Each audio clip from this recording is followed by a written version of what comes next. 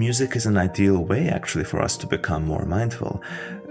We become better listeners not only to the music we love, but to other people, to the world. And it is a great way for us to actually feel more at ease in everything that happens around us. So I think that, these two disciplines of listening to music and developing one's mindfulness are mutually enhancing. So, Nicolas, it's so lovely to talk to you. It's great to be here. Thank you. Yeah, thank you so much for your time. And so you're a pianist and you're also a composer. Yes. Yes. So tell me, where are you based? I'm based now, well, not in one single place. I divide my time between the States and Europe, depending on where I have tours and projects. So my headquarters for those two are Boston and Berlin at the moment. Oh, wow. Boston and Berlin, it's not bad. I mean, it's lovely to be in two places. Yeah. Yeah, and two quite wonderful places. So I feel very lucky. Yes. Yeah. So what is it about Berlin that made you decide to have your base there?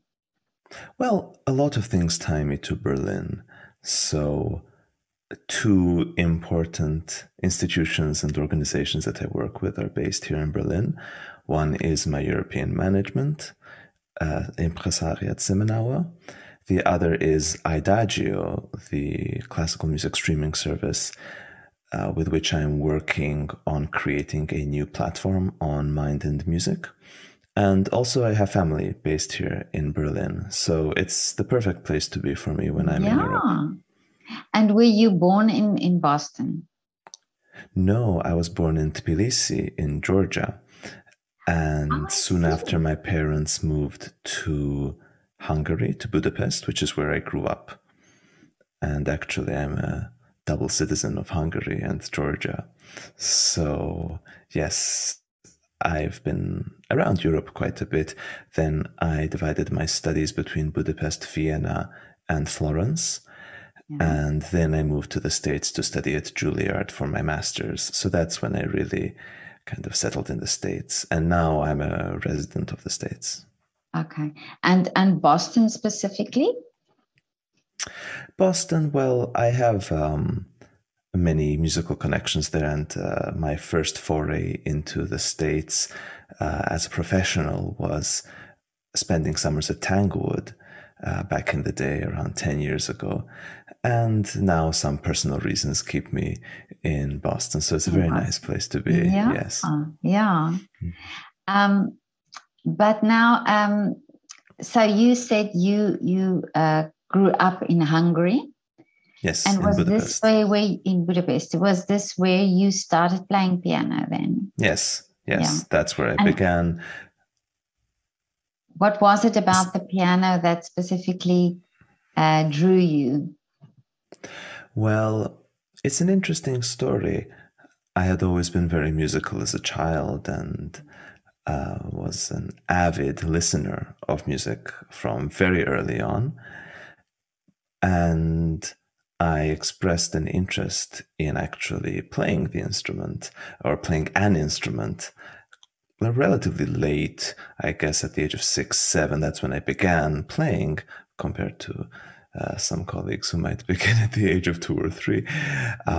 But I'm glad to have had that time to have developed my musical interests in the interim. And I knew right from the start that I wanted to play the piano, because I knew that the great composers, all, or at least most of them, played the piano. It seemed like an obvious choice to me, because somehow, even from the very beginning, composition and performance seemed like two sides of the same coin. And as soon as I started learning how to play, immediately I was scribbling things on a piece of paper. I was writing right away. So those things were very much interconnected in my mind. And to me, the piano was the best expression of that relationship between composition and performance. But isn't it incredible that at such a young age, you already had that insight? You know, that you put the things together, how you wanted to be. Well, I was just finding my way and was really free to do whatever I wanted. And my mother was very musical as a child, but she didn't train as a professional musician. And neither of my parents were professional musicians. My father's a constitutional lawyer. My mother's a political scientist. So it's not a musical household, so to say. So for me, this was very much just finding my way in a very new world. And I'm glad I went the way I did. As soon as I began playing, it became evident very soon that this is something I might want to be doing as a career because of the clarity of my connection to this world and to the instrument. So it was a smooth start. But now your parents were not musicians, you said, but did they do anything in particular that you can remember that sort of gave you this love for the music? Well, once we settled, we had a lot of music at home, and my parents were very glad to encourage my love of listening to music. And I still have these old CD players that we bought back in the 90s, and this enormous repertoire of discs that we collected during this time when my passion really started to kindle.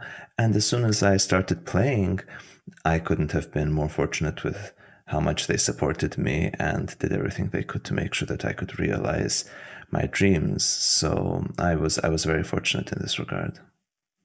But that's always so great to hear, when it's parents that not necessarily played the instruments themselves, but that they instinctively knew how to encourage you.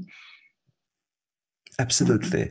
And it was interesting because one might often get in such situations one of two options, or there are more options, but it often happens that either parents might discourage their children from going into music because of the risks involved or the dangers or difficulties of making a career in music, which is, of course, very wise and understandable because of how risky it is to, especially as a pianist, try to make one's life as a musician, given the inherent risk and instability of such a life. But also, one might have musician parents and be very naturally introduced into this world and do it without having maybe spent that much time considering for oneself whether it's what one wants to do.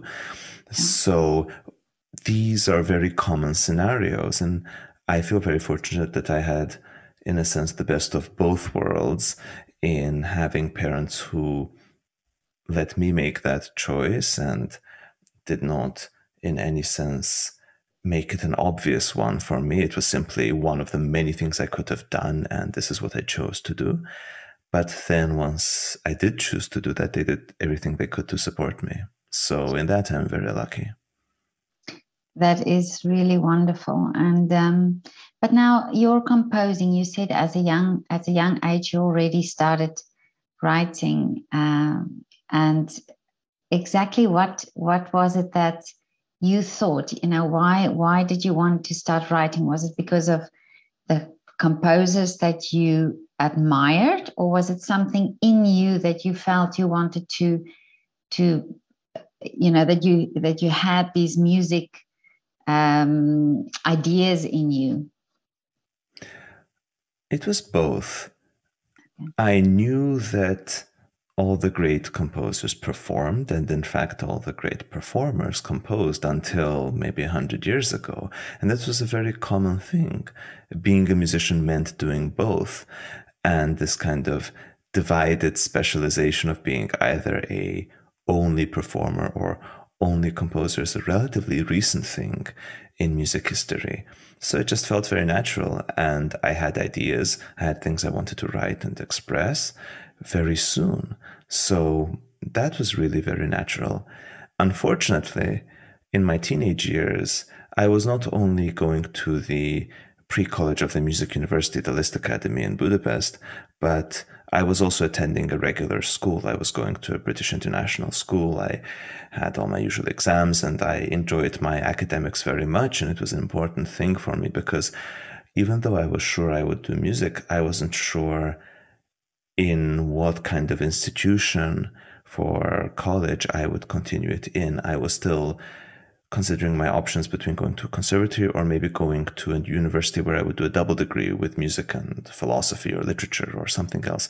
So academics were very important to me. And given the quite extreme workload of keeping up a normal and full-time school as well as my full-time musical studies, meant that I set composition aside for a while because I just thought I need to practice. And I didn't have more than 24 hours in the day.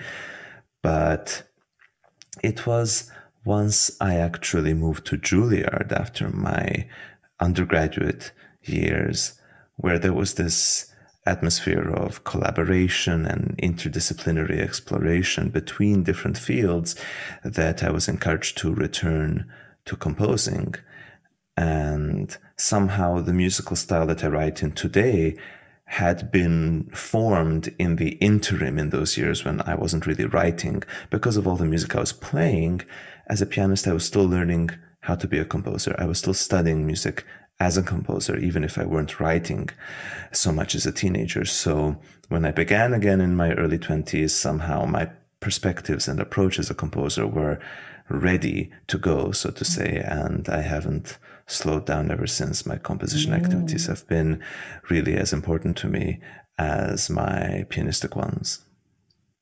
Well, this is very interesting because this is actually a type of a life lesson, really, that time where, you know, you didn't have time to compose, that actually was the forming or the shaping of what was to come from you. And I wonder how many cases, you know, in circumstances in people's lives that is so. Well, the thing is that I think those early years of developing a perspective as a composer were important, because after that, every piece of music I might play, I would approach in this way. I grew up in Hungary, where I was living in the, so to say, legacy of composers such as Bartók and their students, and of course living composers such as Kurtág, with whom I worked with, and Ligeti, who died shortly before I began playing his music, which is something I regret, rather, that I hadn't been born a little earlier. I started playing his etudes very young. I was 13, 14, and that is when he was already very ill and was already not in a condition to hear any young pianists playing for him. He was already in hospital in those days. So that is the thing. I had this kind of composerly atmosphere around me, and I was playing a lot of new music. It was very natural for me as a young pianist to be playing music that was written currently or a couple of years ago or in the past decades. So my relationship with music of the time and with living composers was always very strong and always very clear. I'm fortunate that I didn't have the kind of musical upbringing where I played everything between Schumann and Rachmaninoff and nothing before or after. It was really an important part of my perspective to have this connection with music being written today and recognizing and understanding that that is a central and inherent part of being a musician today or in any time, really. But now you moved from Hungary to America, and that must have been also a big change for you in your life, the culture and the differences there. Do you think that also made an impact on how you compose? Well, the thing is that I was always quite international, in the sense that I went to a British school when I lived in Hungary, and I had been visiting the States a lot. I actually lived in the States for 1 year as a child, but it was at a very young age, and I don't really remember it. But my connection to the States and to the rest of the world, and especially English-speaking world, was always very strong. So it actually felt very natural to be in New York. It was always my dream city growing up as a child. So I felt very much at home as soon as I got there. And I'd say that my musical style was more European. I had imported this kind of post-Ligetian musical idiom in my writing, but then I was very much influenced by American trends such as minimalism and post-minimalism, and generally a much more liberal approach in the States to using all the tools available at our disposal, including ones that might have seemed unfashionable or outdated, such as tonality and consonants, triads, and all that.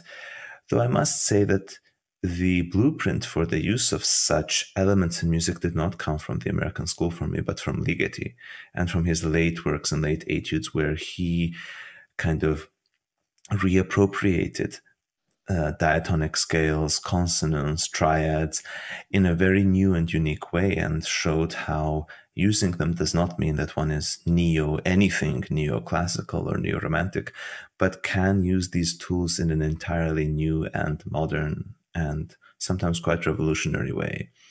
So I felt that the school of thought in the States felt very comfortable for me in finding my musical voice in that sense, in a way that perhaps compositional schools in Germany, for example, might not be, given the current aesthetic trends that are predominant here. Mm-hmm. Now, what I sometimes wonder about is that musicians in this world that you live and that you study, of course, you know so much about music and all the detail about it. Now, if you compose and you compose something new and something that's maybe not so familiar to people who are not necessarily in that world, how do you think is it difficult as a musician, for example, to introduce that and to make people understand what you were writing, or what was the intention behind the music that you wrote?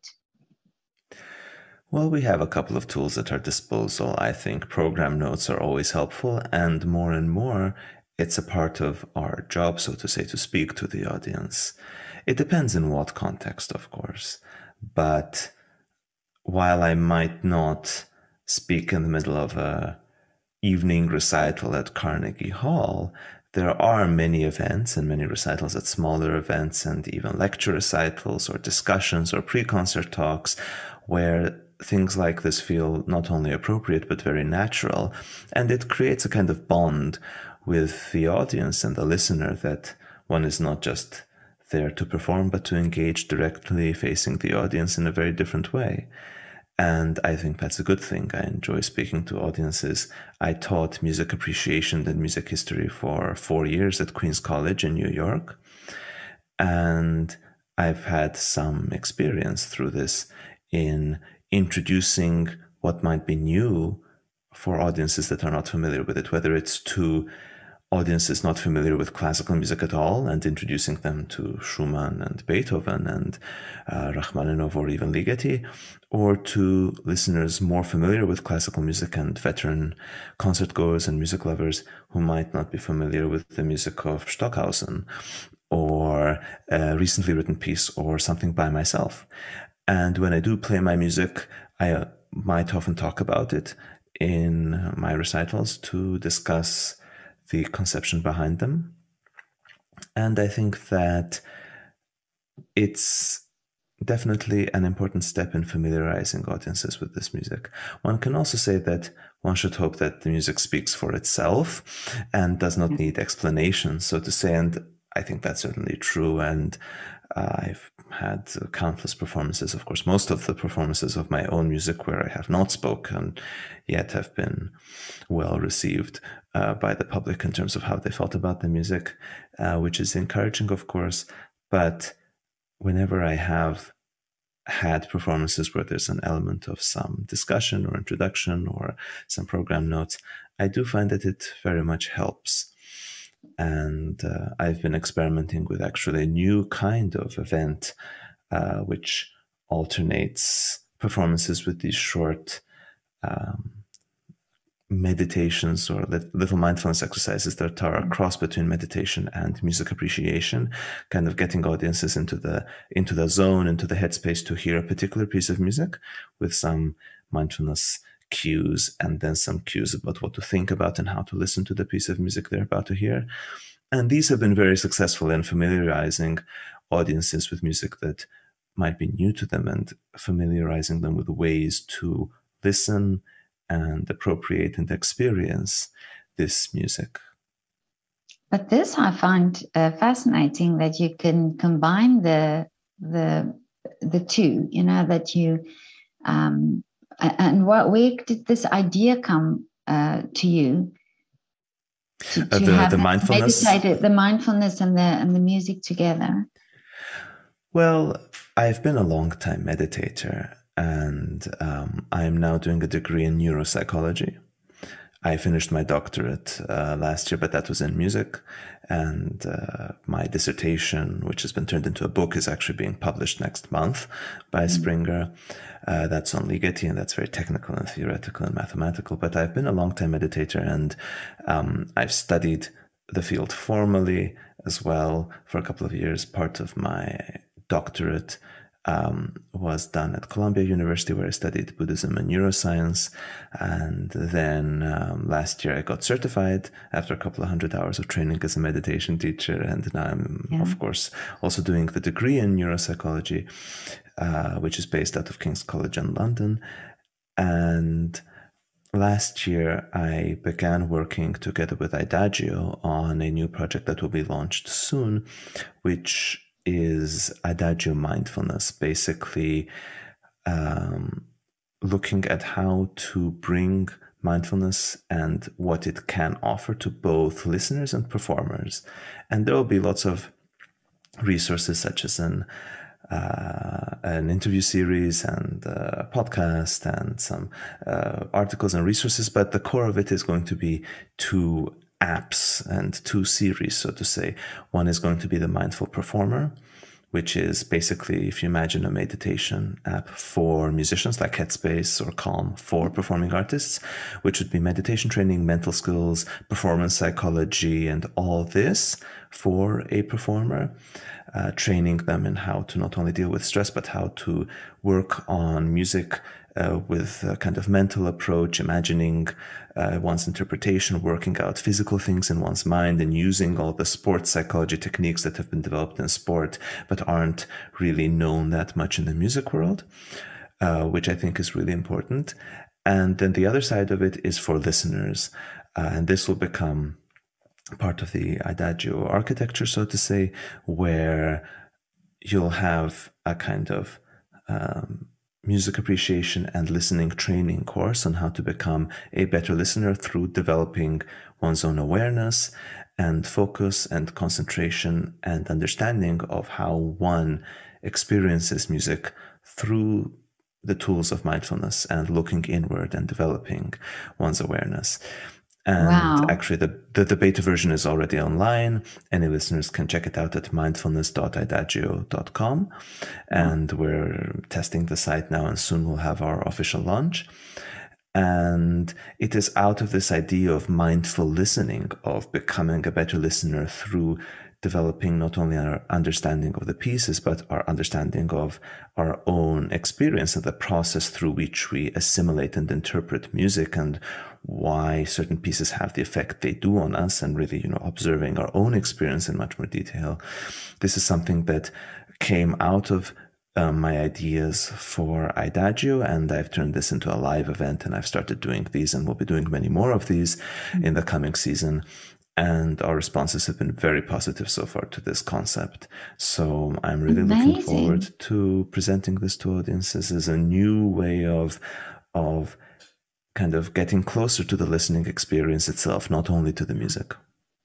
And, this is so important in this time, I think, also, where we understood Absolutely. more about not just our physical health, but also our mental health. And in many aspects, and many artists, go through and have gone through these times, with the pandemic and everything also, through difficult mental times. And is this amazing that this actually incorporates everybody now, not just the artist, but also the listener. And I find this amazing.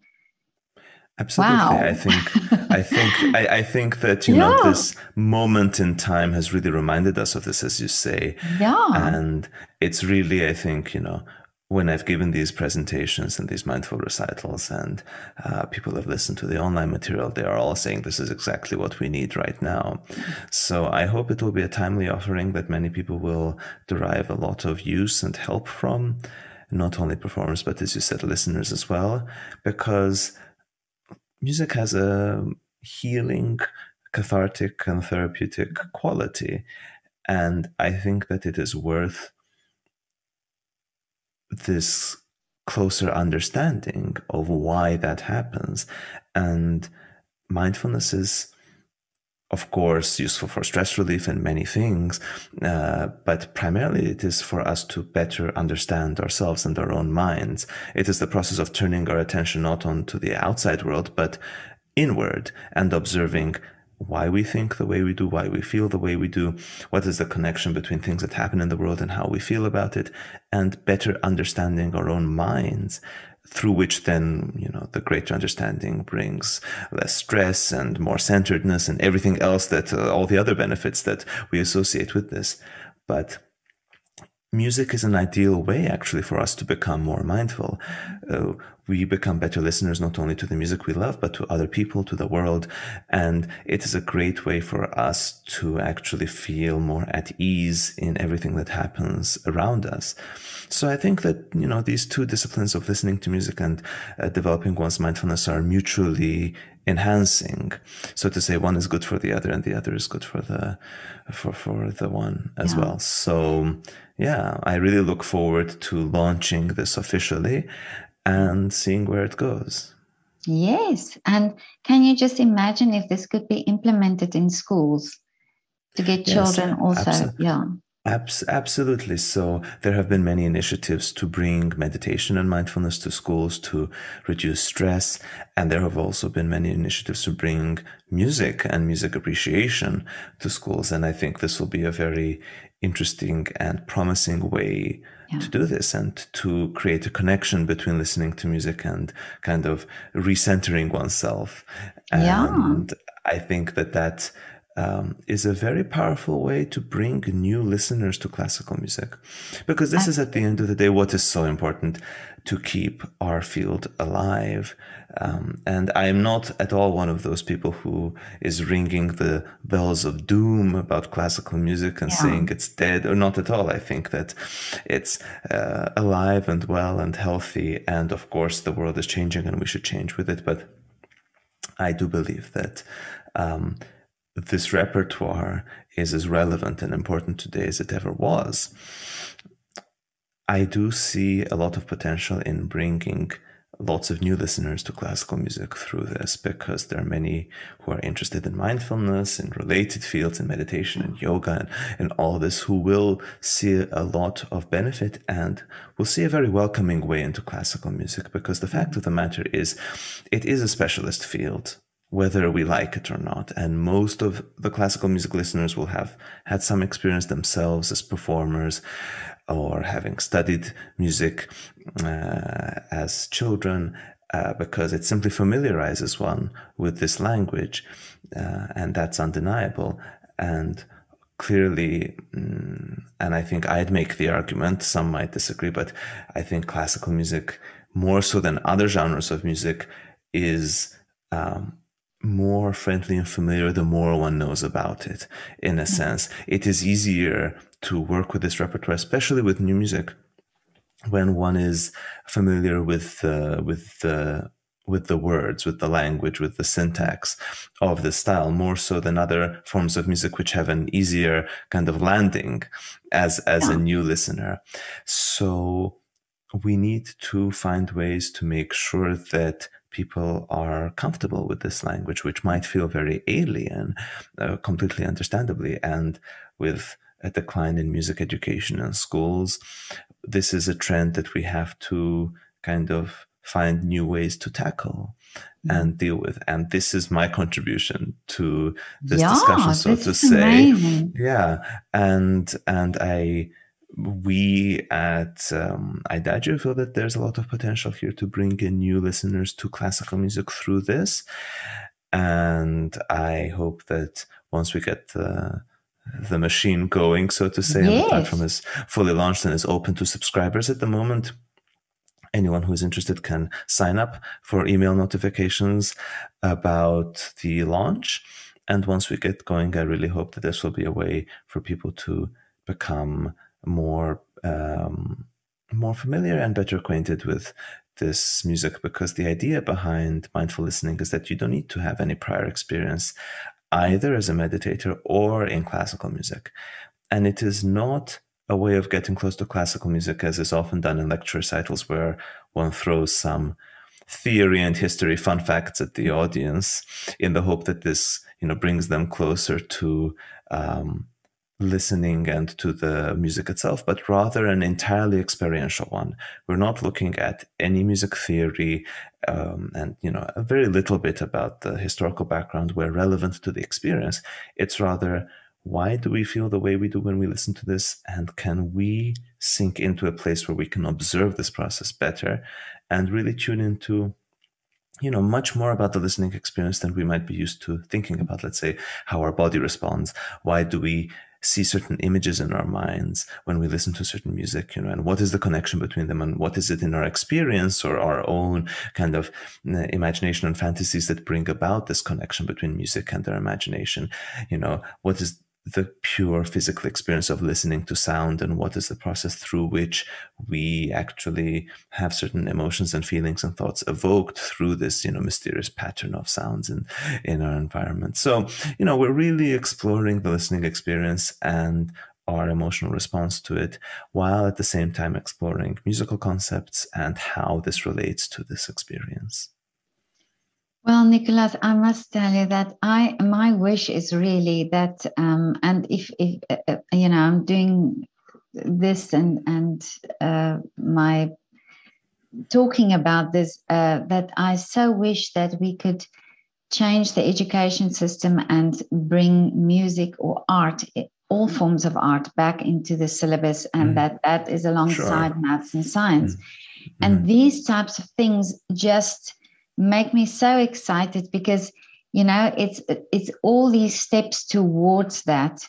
It's all these people's initiatives who will bring that about. So that will happen. Sometime it will happen. And it's these things that you are talking now that I think is so important. It's such great work, and very well done for doing this project. Yes, this is amazing. Honestly, I would love to follow up with you also about this later on, and if there's anything that you can share more about that at a later stage when things have developed further, then I would I'd be happy to talk to you again about it. Yeah, I'd be glad to. Yes, thank you. Sure. Yeah, that sounds great. This is amazing. But now, I want to ask you now that what would your advice be for a young pianist? Because now there are many pianists who graduated during the time of the pandemic, and they are now in a freelance world. And of course, things changed so much, where they usually went through the route of competitions and auditions and things. So what would your advice be to a young pianist now who starts his or her freelance career? It's a difficult question to answer. I mean, my own career in earnest was begun by a competition as well, when I won the Honors competition in Canada in 2018. And that really was the beginning for me. And that is still a relatively traditional way of doing it, though it's a very untraditional competition in the support that it gives to the winner, which I was very fortunate about, and the support I still get from them, in fact. So the thing is that my approach had been just to go there and be who I was as an artist, and not try to adjust either my repertoire or my playing or any other choice to what I think might work well in a competition. It definitely was a kind of competition where that kind of thing works, because they have very much this kind of ethos of the complete artist, and part of the way they assess competitors is through their repertoire choices, and there's even an interview round and all this. So they really look at kind of the full approach, and they're very forward thinking in the way they look at this. So I was quite lucky in that regard. However, I would have primarily two things, I guess I'd say, to young artists. One is about how to deal with the pressures and stresses that come with this field, and the other is with how to deal with, the career aspect of this in terms of finding one's way. So in terms of optimizing one's well-being, both at the instrument or as a singer and away from it, and I guess this applies to performing artists generally and not just musicians, is to master the mental game and to understand it. Because even professionals who are runners and are running in a straight line at the Olympics will spend hours upon hours working on the mental game, learning how to get into the zone, learning how to deal with nerves, imagining the process, doing mental work, imagineering, feeling the kind of kinesthetic response when they'd be running, really playing it out in their head and doing many different kinds of exercises to make sure that it's not only their body that is prepared, but their mind. And this is a big part of any sportsman's life. And we are athletes in a sense as well as musicians. We use our bodies to perform, and we need to complement our physical training with a lot of mental training as well. And this is what I'm trying to present to performers through the Mindful Performer on Idagio. So this is one resource that I hope will contribute to people better understanding this field.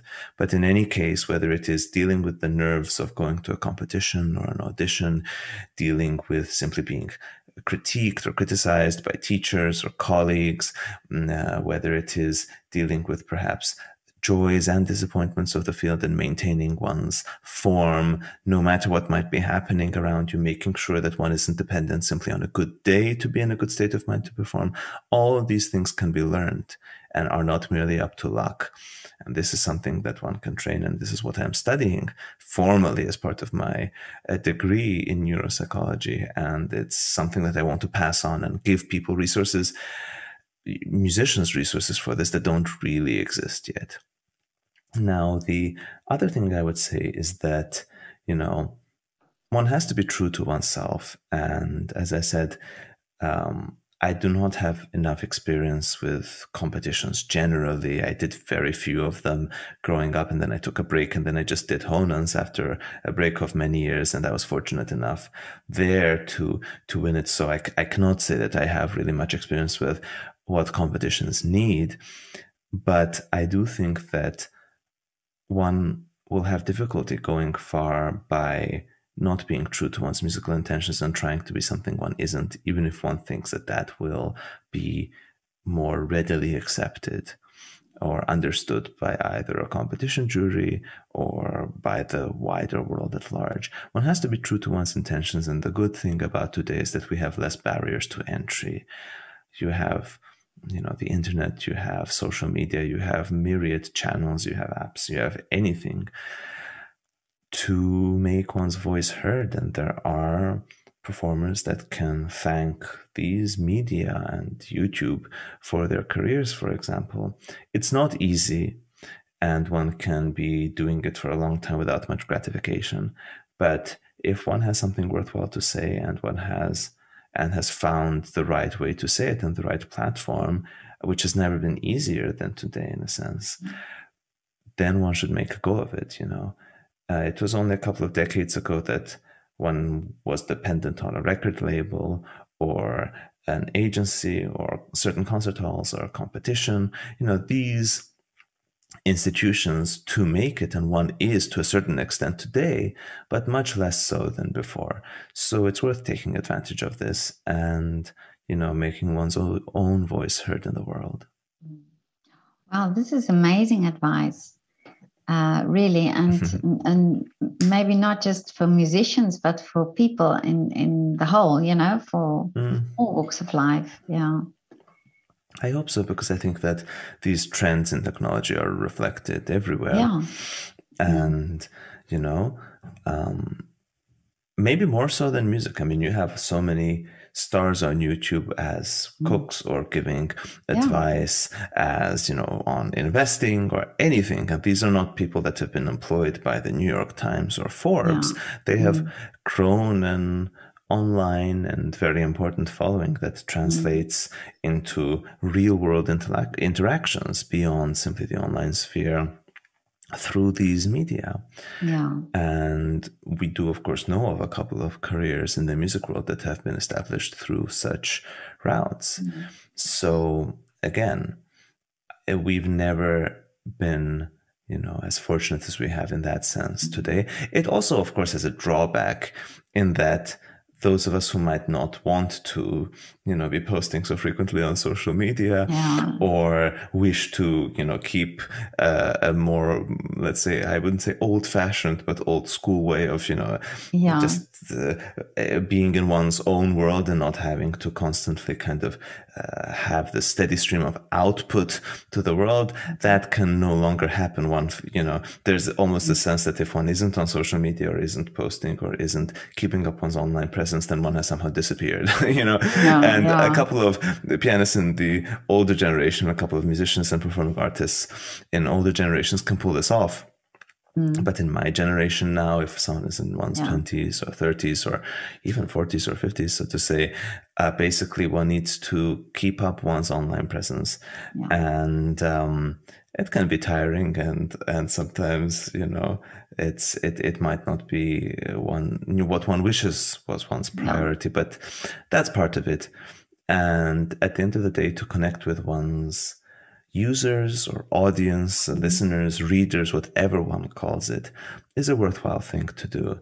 And I think that once one gets into the rhythm of it, then it's really something that can bring a lot of joy to have these interactions. But it's also so nice to see what other people are doing, and I think we, also connect with other people that you normally wouldn't have been able to. I mean, Absolutely. Here we are talking, and it's great. I mean, if I just think of how many people I've connected to in America just through social media, that I would otherwise never even have known of their existence, So that's great. Absolutely. Absolutely. So, it brings us all much closer, and the world feels much smaller with this. And I can keep up with my friends who live in faraway places on a daily basis, and I can make new friends and build new relationships with new listeners. So, and you can let the world brave know. New world that we have to embrace. You can let the world know of Idagio. Yes, absolutely. I'm very lucky to have a partner in this remarkable application, which is the biggest classical music streaming service. And they are very forward thinking and are really looking towards the future of this industry and of classical music. And I think in the classical music world, we are very lucky to have a team such as Idagio, because I think that they're doing a lot that will be important for how this industry moves forward in the 20th, in the 21st century, coming out of the 20th century. And it's really a great pleasure and joy to work with them. And I'm very excited for what we will be offering very soon. Yeah. So, Nicolas, tell me, what is your wish for the future? My own, or for the music world? For you. Well, I mean, I'm very much looking forward to everything that is coming now, so I have many exciting tours scheduled and performances, and my book is coming out out now. This platform is being launched, this app. I have some new works of mine that will be published very soon. So there's a lot to look forward to on a short-term scale, and it is my hope on a slightly longer-term scale that these things that I will be doing, whether as a pianist or composer or as an educator in the kind of music appreciation and mindfulness sphere and in the performance psychology and all this, will be something that people will find useful, because, you know, at the end of the day, I had to go out of my way to find these resources when I needed them, and I had to do a lot of research. And I hope that people will not have to do what I had to do to find this. And this is what I really hope, that they will be readily available and will make a difference in musicians' lives, because I think that it's an incredibly stressful and difficult profession to put oneself out there and kind of withstand the storms of the profession and of this field. It's a very difficult one, and anyone who goes to a music conservatory or even trains at a high level growing up as a teenager is putting themselves through a lot of strain and a lot of pressure, and we need to be equipped with the mental tools to deal with it. It should be a part of everyone's training, yet it isn't. And this is really what I hope to change, because, you know, I speak to so many people about this, and the first thing they'll tell me, if they are not a musician, is, oh, you know, I played the violin when I was growing up, and then, you know, it's the most traumatic thing that ever happened to me. Or, you know, I played the piano and I never want to say piano again because I'm still scarred by my teacher, and this is very common, and that's very tragic that it's very common. Trying to get close to music and being a part of this world shouldn't be a traumatic experience, and should not be something that people dread and are still scarred by decades later. But the fact of the matter is that it is, whether because of the way people are trained or the pressures that are put on them, and this sense of associating one's performance with one's own self-worth. There are many dangers out there, and not only should one bring in, these mental skills for optimizing one's performance, for visualizing performances and practicing in one's mind and all these things that are enormously useful, but also to deal with the psychological aspect of all this. And this is really what I hope these resources will bring to, musicians around the world. Because that is also something where somebody once mentioned and said that if we think there could be people who just mentally couldn't deal with the stress, that could have been great artists, but that they just, things prevented them from continuing. And if we think, how sad is that actually, to think that some people just because they didn't have the they were not mentally equipped to deal with it, that we lost actually out on many artists, many great artists. And I don't think that any of them would have not been able to do it had they just had the tools to do so. Exactly. And I think that actually many artists that did make it made it at an enormous cost. At an enormous cost, and still were haunted by those demons throughout their lives. And, there was a time where in music, this idea of, or in art generally, this idea of actually trying to confront one's, fears and whatever they might have been, was antithetical to being an artist. Somehow suffering was part of the art. But I think that's utterly counterproductive. Yes, one can transform one's suffering into art, sure, but one will perform that art better if one is not suffering in that moment. So obviously all our life experiences form part of it, but being in a, strained state of mind does not help the actual quality of the performance. And one also needs certain tools to be able to transform difficult experiences into the best artistic expression they can be. It's not straightforward either. So, this is something that we have to try to change, and this is my contribution to this effort, Wonderful. so to say. And I hope it works out. I think you're doing great work, and I really thank you so much. No, definitely. Thank you.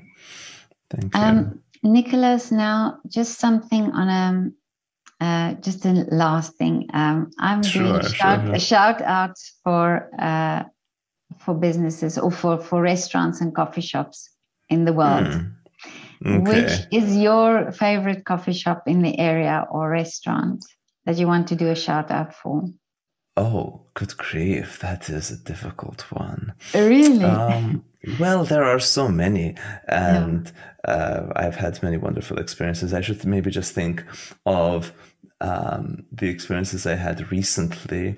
I was just in Budapest and London, actually. I came back a couple of days ago because I had a performance at the Royal Festival Hall on Friday in London with the Budapest Festival Orchestra. It was a Stravinsky celebration, and we did the Stravinsky Capriccio with Maestro Ivan Fischer, which is a wonderful and unforgettable experience. But we had our rehearsals in Budapest. So we, while there, I visited a restaurant quite close to my heart, which is run by friends of mine. It's a Georgian restaurant called Hachapuri. Hachapuri is, of course, a Georgian dish in Budapest. And I've seen them develop this concept of how they present a kind of modernized Georgian cuisine from the very beginning, and trying out different ideas on how to present the food and the menu and the layout of the restaurant and all this. And it was very nice to see this process, and it was a very much creative process. And I often thought back to the artistic process in that sense, and listening to the audience and the users and seeing then how does one change it. So it was a great journey to witness. So if I were to choose a restaurant to shout out to, it would be that, for many reasons beyond just the food. It's a very special place for me. Oh, wonderful. But will you please send me the name or the website link? Yeah, sure. Yes, absolutely. Are they on Instagram as well? I believe they're everywhere. Okay. So I will find them, and I will definitely link them to your interview, Yes, sure. Yeah. Yes. Thank you so much, Nicolas. It was really lovely to talk to you. And thank you.